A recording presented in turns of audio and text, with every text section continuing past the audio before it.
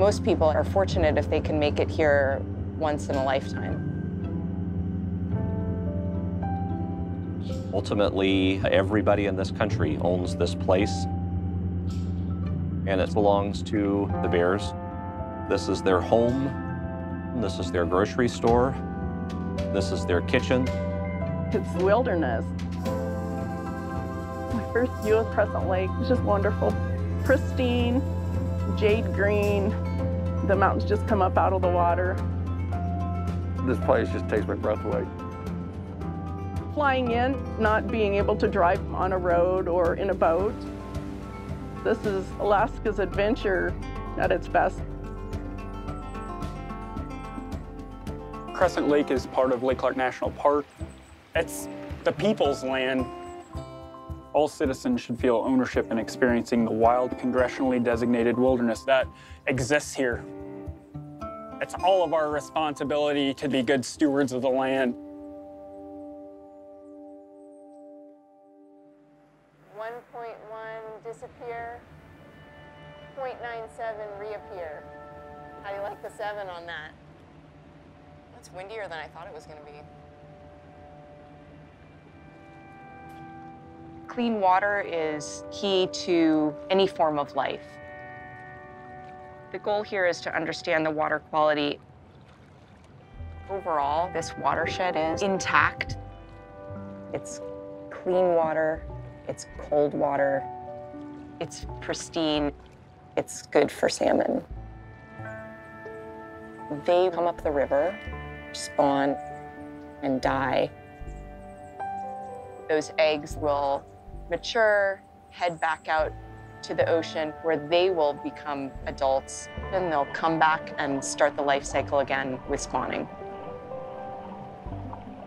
All of those nutrients that they have acquired during their years at sea get left in the lake system. It also feeds bears, the gulls, the upcoming salmon population that's still rearing here. Crescent Lake has all 5 species of Pacific salmon. Those runs range from about 20,000 all the way up to 130,000 strong with sockeye. These fish are used for commercial fishing, recreational fishing, for subsistence. And they're also used by one of the largest densities of brown bears in North America.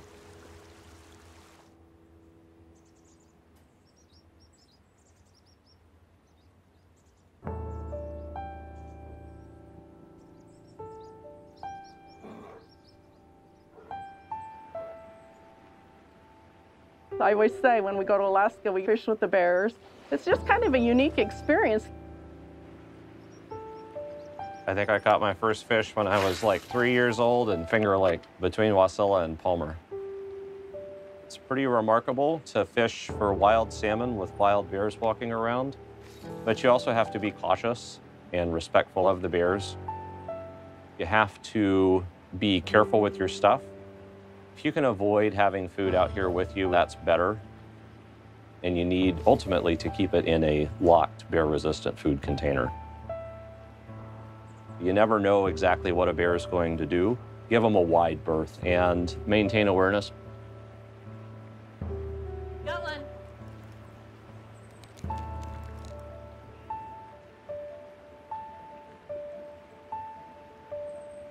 Earlier in the year, you can get into good red or sockeye salmon, and there are a few kings swimming around, but the big game here, for me anyway, is silver salmon.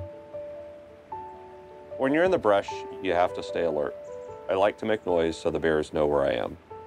If you're fishing and you see a bear, you should just stop fishing. If you have a fish on and a bear shows up, give the fish some slack, let it swim around until the bear goes away, and if worse comes to worse, just cut the line.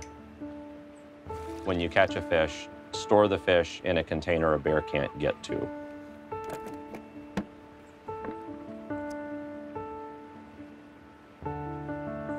All right, little Dolly Varden.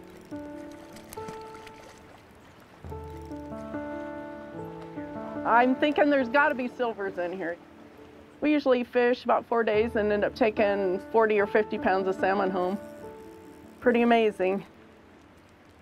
It's just kind of a unique experience to fish with the bears. clean fish carefully at Crescent Lake. You need to be sure that there isn't a bear in sight. Dispose of fish carcasses in deep, swift water so that it'll be dispersed and isn't going to attract bears. Ultimately, we do these things because it keeps this place wild for the next people.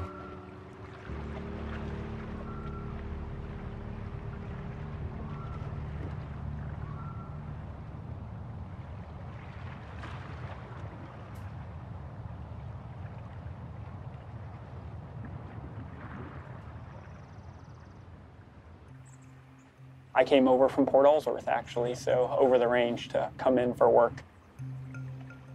It's an amazing scene to be able to fly by a giant steaming vent.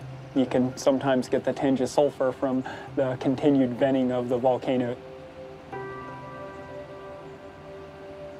Crescent Lake itself is part of the big coastal system here. Our most recent population estimate was somewhere around 500 brown bears. There's pretty high density denning habitat all around here, but when the bears come out of the den, most of them travel through this country heading down to the coastline, to the salt marsh meadows, which provide really good nutrition early in the season. So we get into late June, early July, we'll have sockeye moving into this lake area. So there'll be fish available and the bears will start to move back to make use of those resources. Crescent Lake is very important during that salmon period. It's the foundation of the ecosystem that really allows bears to thrive. That's one of the reasons we have these amazing populations on the Lake Clark coast.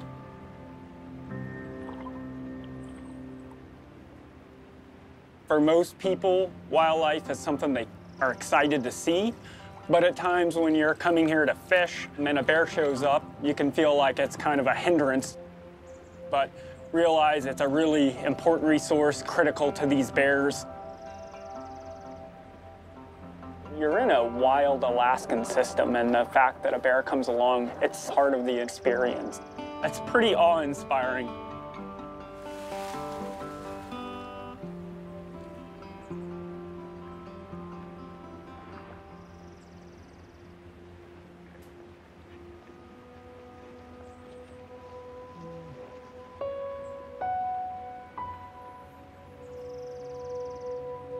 First time I saw the bears, I was just in awe.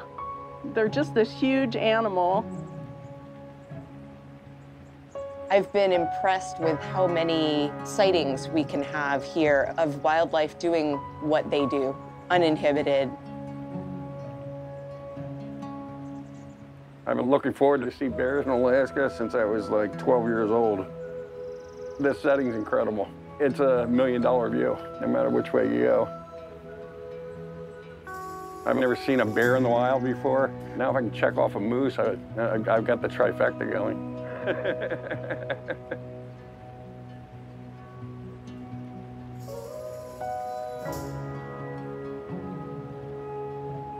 This is Alaska to me. When I'm out here taking pictures of bears, I definitely want to make sure I don't disturb them. That means giving them lots of space, being quiet, staying in a group, and being aware of what's going on around me. I never approach or follow a bear. If a bear is yawning or popping their jaw, you should probably back off. Those are signs it's not very happy. Everywhere you look, there's a bear. You're a long way from help out here, and the water is shockingly cold. Even strong swimmers may not surface due to shock. So it's really important that you wear your life jacket.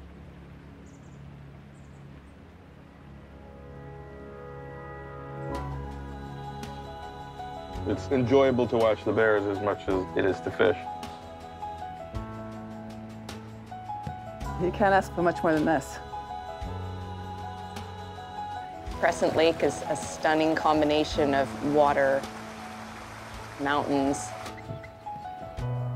glaciers, a volcano, fish and bears. The desire to come to a truly wild place is something that appeals to people, and these are some of the last large, intact ecosystems. The actions we have today affect the visitor that comes in the future.